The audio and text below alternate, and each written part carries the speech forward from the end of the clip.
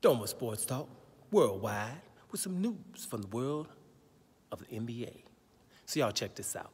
I'm gonna try to make this as quick as possible. But anyway, y'all know I'm a Laker. Y'all know I'm from LA, born in Hollywood, right? LA dude. You know, no matter where you at, you know, where you're born, you always got love for it. So I'm still a Laker fan, even though they're pissing me the hell off for the last couple of years. Listen, this Russell Westbrook hate is making me hate the NBA. And I'm a lifer, guys. I'm a guy, you know, I'm a lifer. I'm just training some kids just a few minutes ago.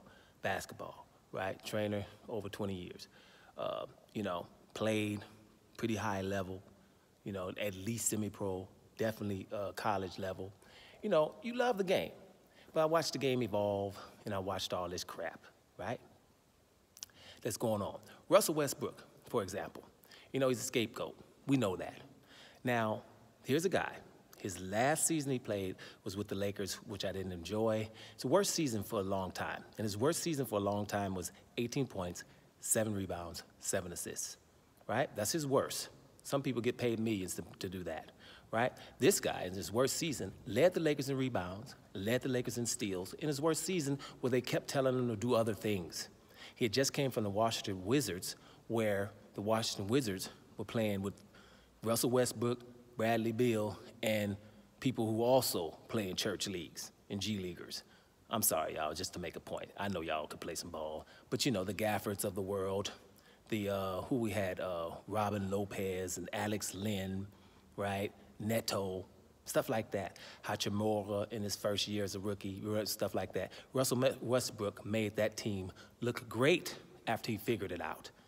And if you just guys would just get the hell out of the way, let the man get the rebound and run with it, that's what his strengths are. All we do is talk about what he can't do. He's not a great shooter, so who gives a damn?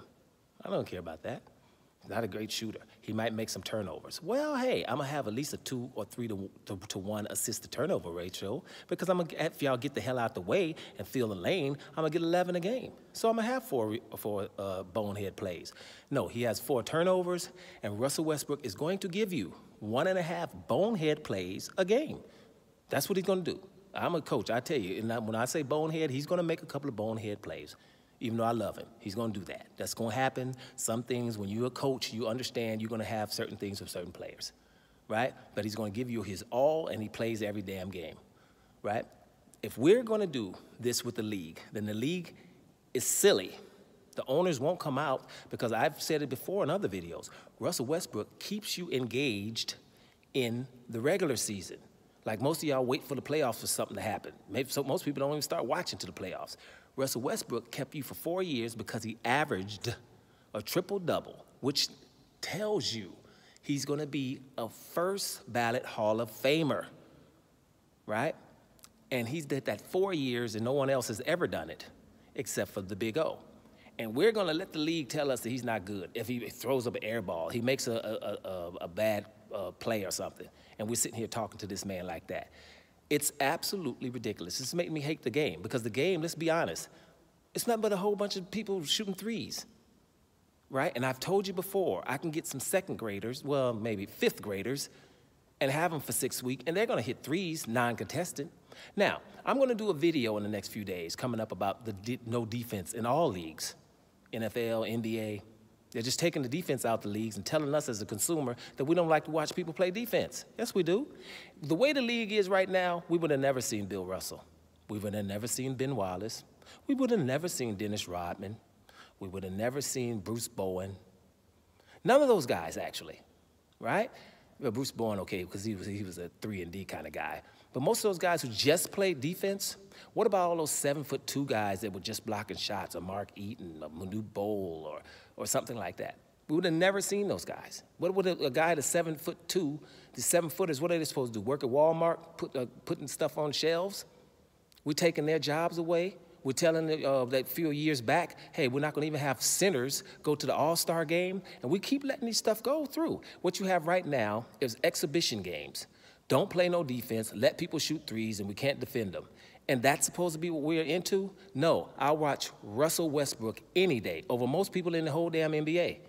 And people that are of a little bit of age will tell you that. This is nothing. Anybody, I'm telling you right now, if I could move like I used to, I would tell you right now I could play in the NBA. Easy, because if you better not leave me open, and if you can't contest it, who can't do that? And if I was in the gym, or you too, 6 times a week, you can shoot an open 3. Who can't do that? That's not, NBA is supposed to be something like, damn, I wish I could do that. That's not what people say anymore. It's like, I could do that. That's not what the NBA is supposed to be. The NBA is supposed to be the very best athletes on the planet, and it's not anymore. So let's get it together, and Russell Westbrook is all of that. Leave the man alone. Stop telling him what the hell to do, right?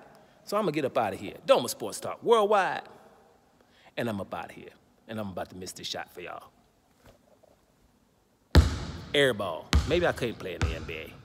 We out.